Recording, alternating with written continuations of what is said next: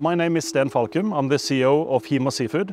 In my past experience, I was operating technology companies in the sea-based aquaculture space of Norway, but I saw a lot of problems in the sea-based aquaculture practices, which turned me into this new technology that has been developed in Norway over many years. I'm Heidi Kyvik. I'm the CEO of EYVI, which is a technology company, being the process supplier for this fantastic fish farm at Rjukan. Technology has changed a lot over the 30 years. It's been now more secured, it's a modern technology, it's more optimized technology, and it's now really mature for growing large-sized fish on land. Here we're doing a full, what we call RAS system, recirculating aquaculture system, whereby we take all our water and through a set of processes we will clean it and disinfect it, oxygenate it, and we provide the most pure, pristine habitat for the fish to actually thrive and grow in. A great feature of this farm here, because it's so contained and we control all the parameters, is that we actually control each growth phase of the fish from the time we get them as eggs right through to the time we're going to harvest them at 4.5 kilos plus.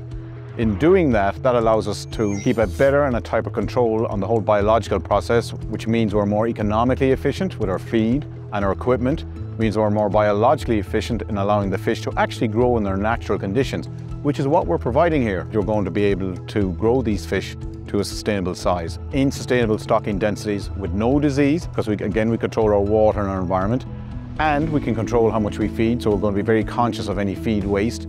And whatever biological waste we have, we're going to use that in our organic fertilizer business. Now we are standing in a site where we will build our first Hima facility in the US. So healthy food comes from healthy soil. Unfortunately, most soils today are not healthy due to 70 years of industrial farming techniques. We have to go back to organic farming. And in order to get the healthy soil in organic state, we need organic fertilizer, which is our important byproduct from the trout facility. When we are producing 1 kilo of premium trout, we will also be producing ½ kilo of high quality organic fertilizer. That is a byproduct which the technology enables us to collect and reuse into an organic fertilizing product. The world is already in a fertilizing crisis due to the amount of people that we are to feed on the current situation in Earth. So we need more food production, more fertilizers, in fact 70 to 80% more than what is produced today. In order for artificial fertilizer to reach the plant, you have to fertilize 50% more than the soil or the plant is needing in order to grow. And that excess nutrients are running off to rivers and waterways, ending up in the ocean and destroying coastal climate. We are now here in North Carolina.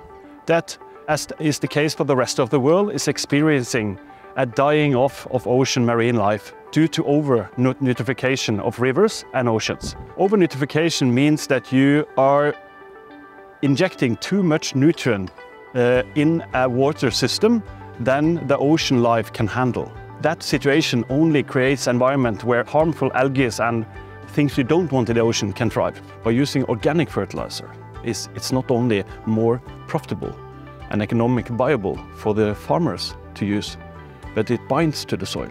So the nutrients are not run off to the waterways, but it's kept in the soil to support that important ecosystem. In our system, we are recycling 99.7% of all water at all time, meaning that we are using very little water in order to produce a huge amount of fish. The water is the raw material the fish need. We're going to recycle it in a closed aquaculture system, but the importance of the water quality is what makes the fish taste especially good. It's also very important in terms of creating the best environment, which is important for fish welfare. We're very conscious of our health and our fish welfare status and how we intend to grow these fish. We again take all this pure, pristine water from the mountains, and we're able to control the temperature of it, the flow of it, flow rate, the amount to each tank.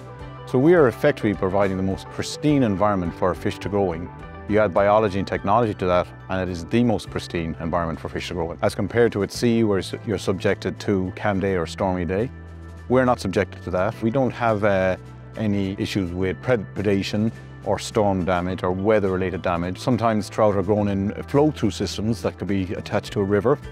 We don't do that either. We control all these parameters internally here all the time in all the stages. Very important factor about land-based recycling system is that you can actually farm fish, not only in Norway, which has the perfect ocean conditions, but you could now do it on land on almost all parts of the world, which is very important for food security. More than 99% of Atlantic salmon and rainbow trout consumed in today's world are farmed, as opposed to widely caught 20 years ago.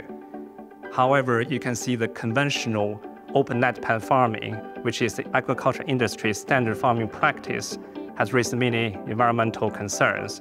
The choice to invest in Hima foremost is that the sustainability lies at the heart of foresight business, because without technology-based solution, we're going to see irreversible impact to our ocean. So ranging from population growth, climate change, food security has put the future of the food production firmly on the sustainability agenda. And also the success of the Hima project will introduce more capital into this sector and support its future growth.